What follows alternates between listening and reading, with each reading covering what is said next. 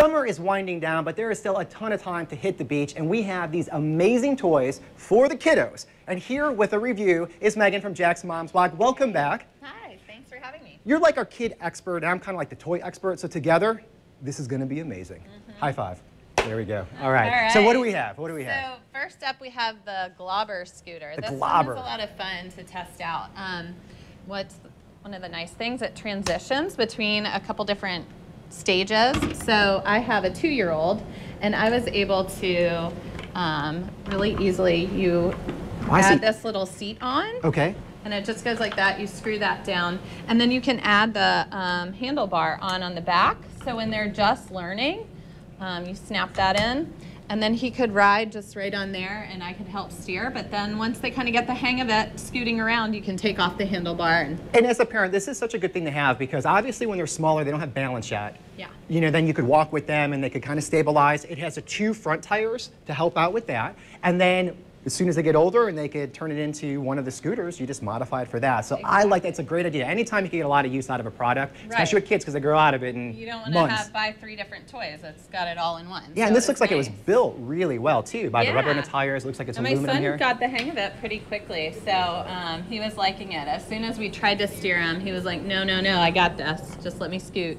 Yeah. And then how old is he again? So he's 2. So he's the perfect age for this. And it looks like then your daughter could actually ride it with the scooter part of it. Yeah, she'd be able to ride it as the scooter. And Britton ended up being able, my son, trying out the scooter, so he felt like a big kid. And I pointed this out already, but the tires make a huge difference. To have them a little bit bigger, it helps absorb the shock. Otherwise, the kids, they bounce off of it as soon as they hit a curb. And I've seen that before. That has a good steering lock system, too, so it goes in a straight line. Yeah, and that's called the Globber. The Globber. Right? All right, so what do we have next? So next we have these fun sand toys from Cute.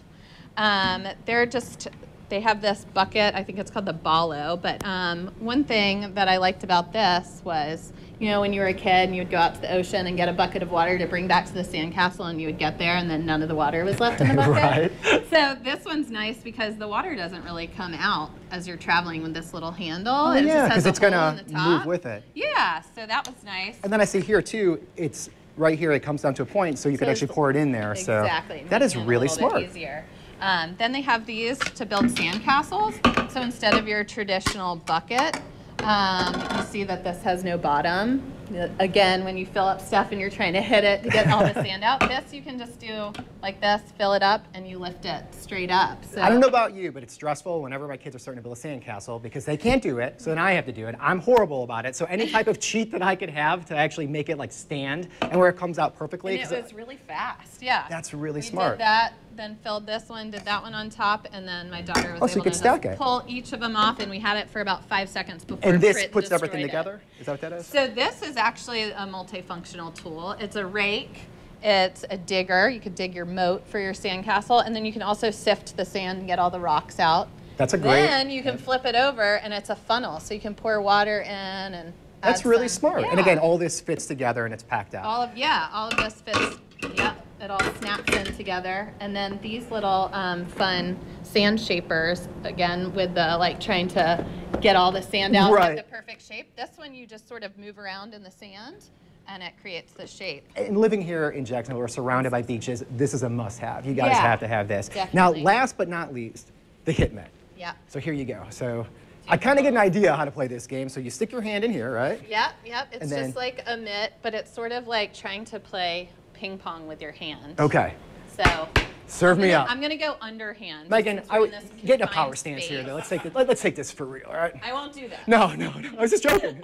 Lob it. Oh. That's all right. Oh. That's all right. Oh. So you get the idea. It's a lot of fun. 1, 2. Okay, we'll end on 2. We both hit 1. So, you know, Megan, thanks again. This is a lot of great information to have.